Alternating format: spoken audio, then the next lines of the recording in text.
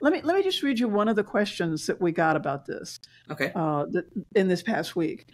This is a question from an EarthSky reader. The sun will probably continue to increase activity into the next year, and the sun could well throw out a Carrington event level CME. That's a coronal mass ejection. It's a chunk of material from the sun. And if it were to hit the Earth directly, it would have dire consequences. Our power grids and internet can be gone in a flash. Right. Got a comment about that? There are effects that will come from large-scale CMEs, large-scale geomagnetic storms. As I said, a G5 is the largest that they go up to. The Carrington event was a G5. The one that we had last week was a G5. But the difference from the time of the Carrington event and to now, and even going back to the 1920s and 1999, we've had storms hit. We had the 1920s, they called the New York storm, where it did the same thing. It ignited power or telegraph cables in buildings in New York and in Russia, caught them on fire. 1999, we had the Quebec storm. It actually shut down power in Quebec. But what we have done different today is we understand geomagnetic induced currents, which come from this. And what you have to look at, if you think of how electricity is generated, you take a magnet, horseshoe magnet, you pass a wire through the magnet, it induces a current through the wire.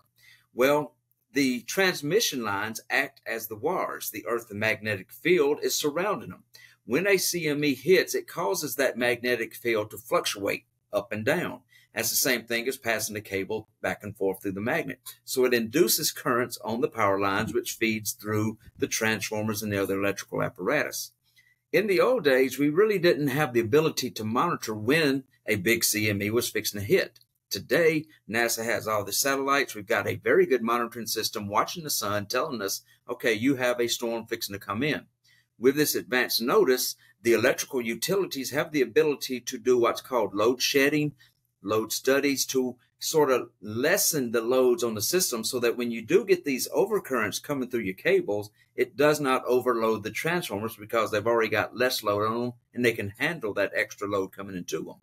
Now, it does do damage on small systems. You may have outages and substations that may not have enough protection and they go out, but it's something that's relatively quickly fixed. Now, the communications, your internet and everything else, this is coming from your satellites.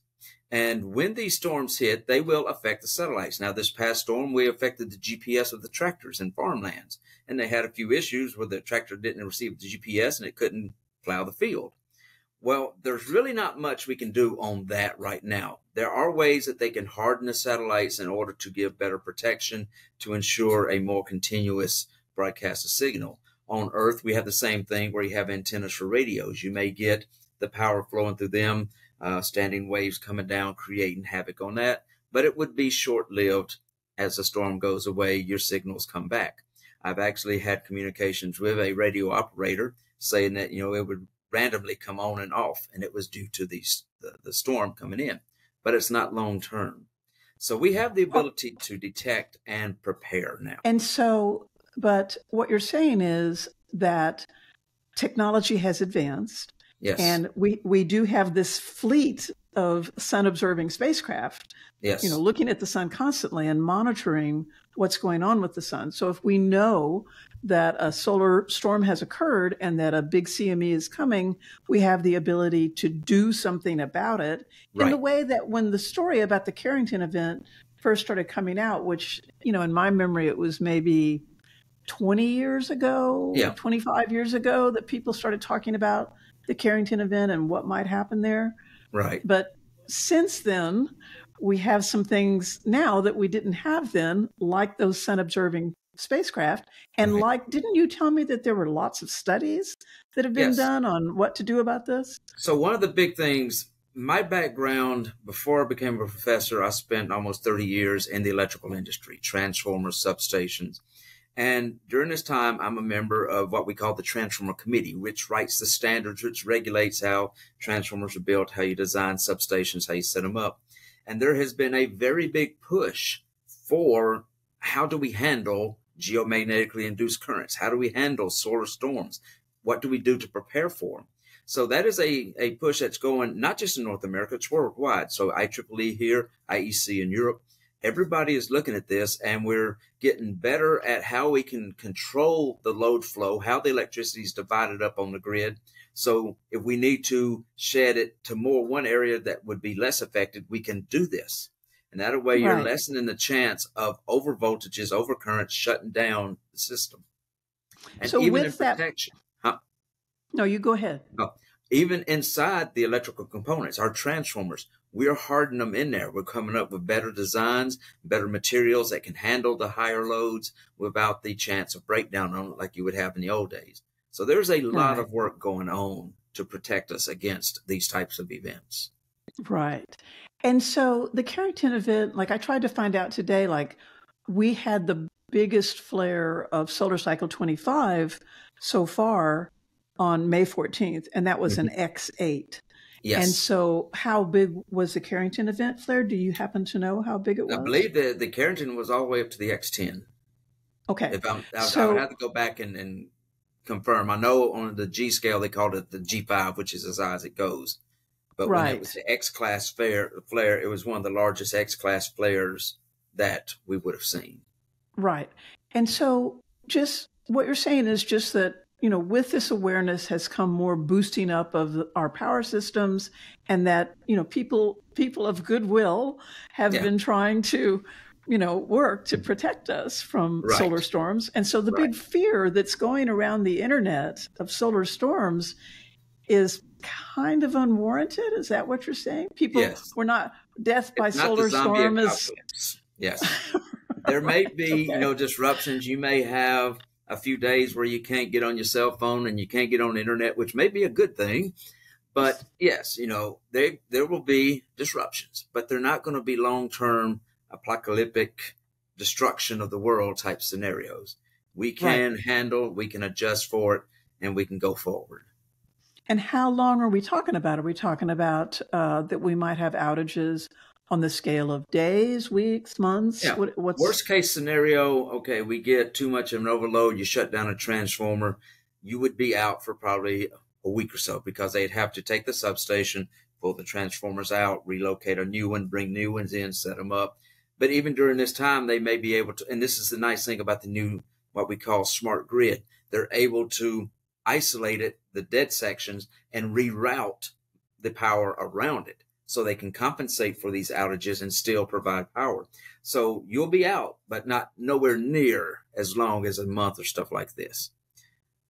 Okay. When you're talking for the long term, you look at hurricanes and storms like that, to where they blow down the power poles. Now you've got problems, because you're having to go back and reconstruct. On these, you're taking out the electronics, which is easily replaced and put back in, and you're up and going. Oh, that's interesting. Okay. So we're not going to go back to the 17th century, as one of our commenters said. We won't have that sometime. Okay. Yeah, he said he'd been storing up food for all this time, and he welcomes going back to the 17th century. I was sort of like, I guess.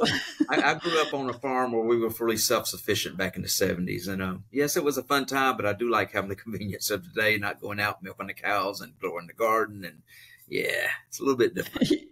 Yeah, we didn't have power. I'm in Austin, Texas. We didn't have power here for 4 days during a freak snowstorm. Yeah, and the 2021 storm. That was pretty rough. 4 days without power. That one was what I call the perfect storm. Everything fell into place at the right moment to create this havoc. I actually did a article on that as well, what led up to the downfall of the grid in Texas. And it was a very interesting story, but that was just the perfect storm, once in a lifetime type deal. And, even during that storm, like I live close to the downtown area, and I could look across my totally dark neighborhood, and the downtown buildings were all lit up. Yes. So they had some kind of emergency power. They have the emergency backup systems on site that would run and supply the power. Right. My daughter never lost power because she's next to a bunch of city buildings, and so so if you're close to the places with the critical infrastructure, you're pretty much guaranteed you'll have power. Right. If you live out in the sticks, as we call it, you're pretty much on your own. So how about, so the Carrington event was 1859. Have there been any other events that happened in Earth's history that were comparable or bigger?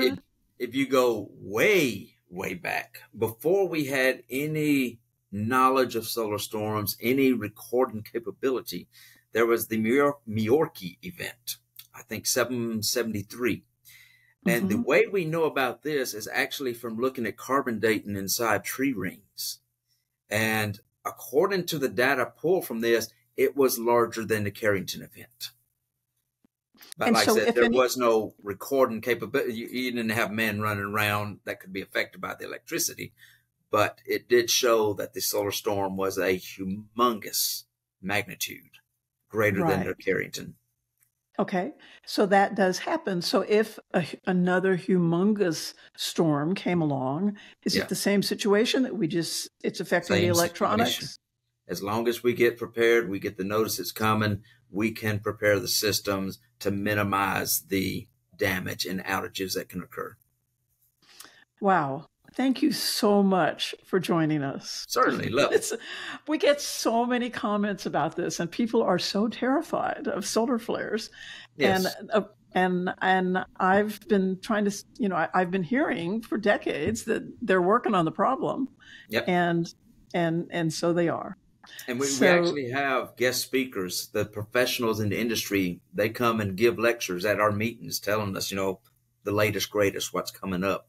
So it is a ongoing system where they're really focusing on this and preparing for it. So you're saying we're safe now. We might have some inconveniences, or we might Yes. have some temporary outages, but things are getting even safer. Yes. Okay. We're on the right path. I'm so happy to hear that. Thank you so much, David. I really Certainly. appreciate it.